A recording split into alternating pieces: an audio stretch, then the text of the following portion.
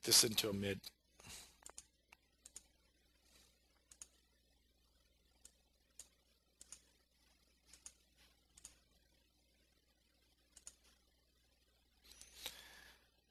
And then the next one would be a mid light, light mid, light gray.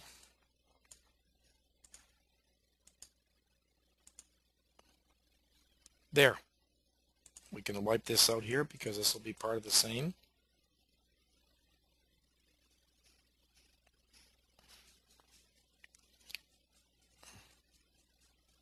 So if I were to take all those little objects and everything and round them off, I'll end up with a design like this.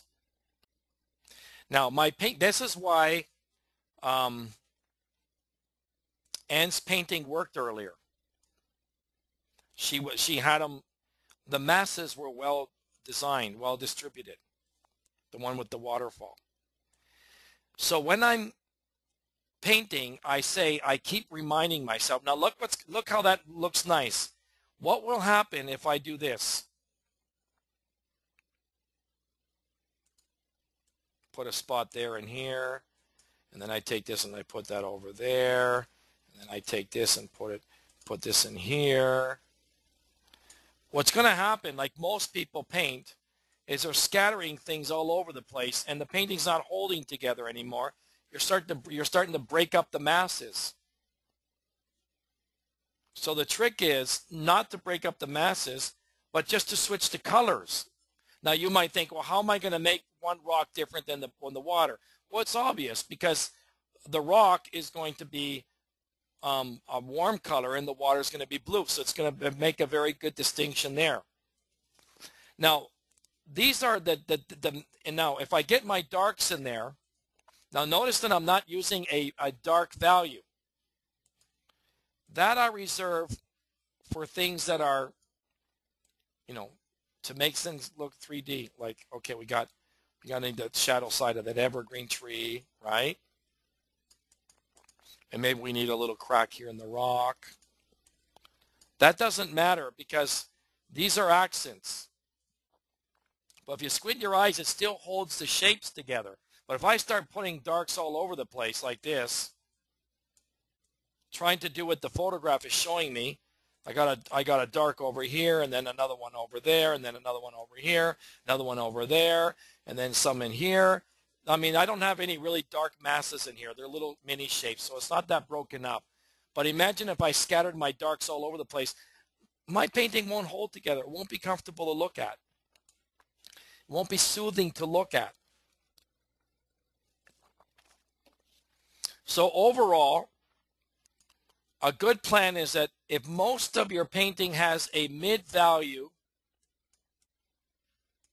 mass.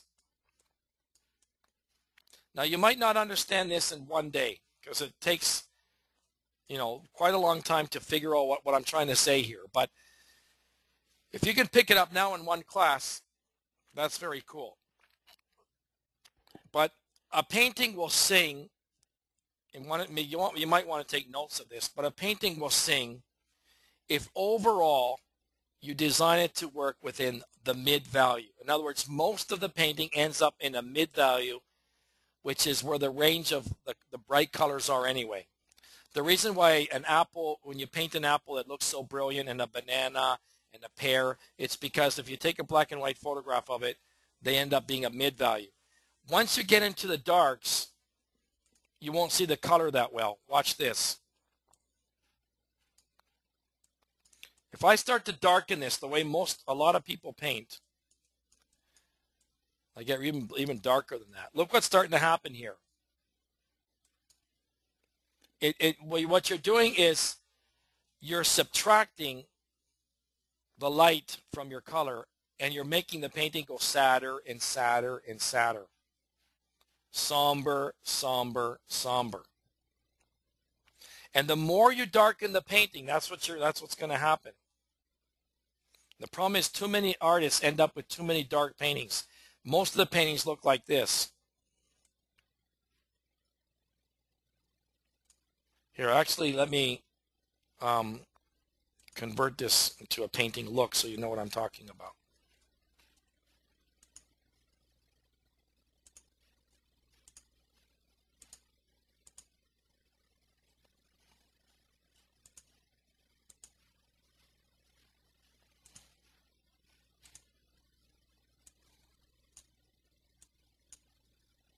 Okay, I'm going to simulate the painting here, okay? There. That's like a simulation of a painting. As you can see, this program rounded it all up into an average value. It put everything together and sort of like mixed it together.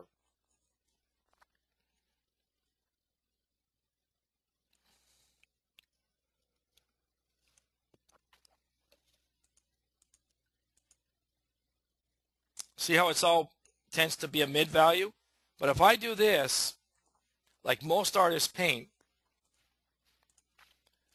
they use a lot of dark colors. The painting ends up looking like this. Lots of dark areas. The blue water tends to be too dark because ultramarine blue right out of the tube tends to be very dark. You might have a, are you there now, Ann? Maybe you'd have a dial-up connection. Do you have a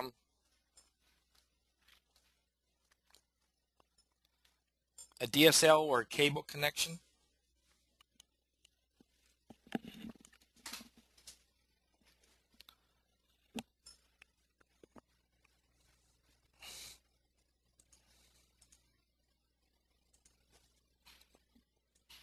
So if I go this way, look what happens now with the painting.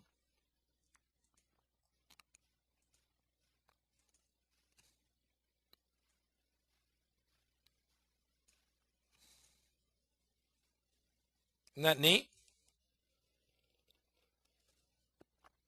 Talking about visualizing it, huh? So if I don't know any better and I'm a dumbbell,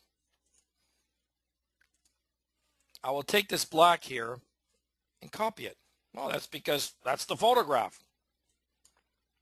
But that won't work in the painting because it becomes an eyesore. And so if I do my strategy of staying within that value, I won't make that mistake. I've got a plan.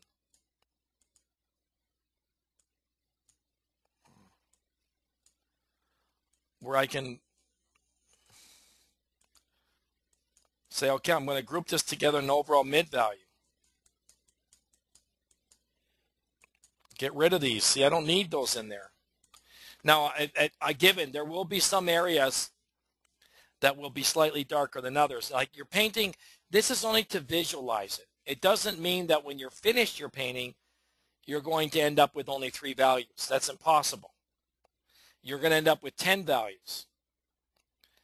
But your plan of action is to round it up to an average mid value.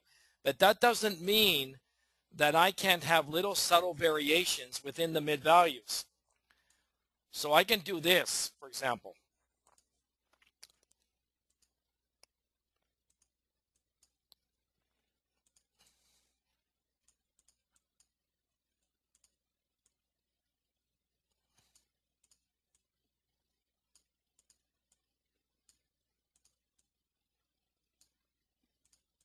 Okay, I can do little mini shifts as long as I don't get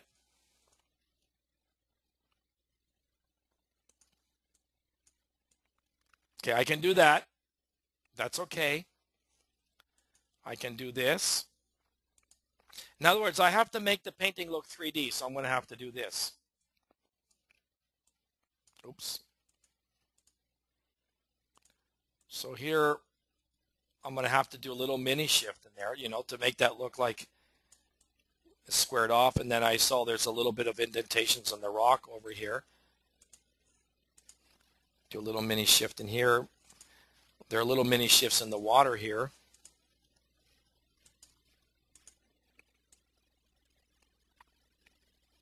As long as I try as much as possible to make sure that I don't end up with this value being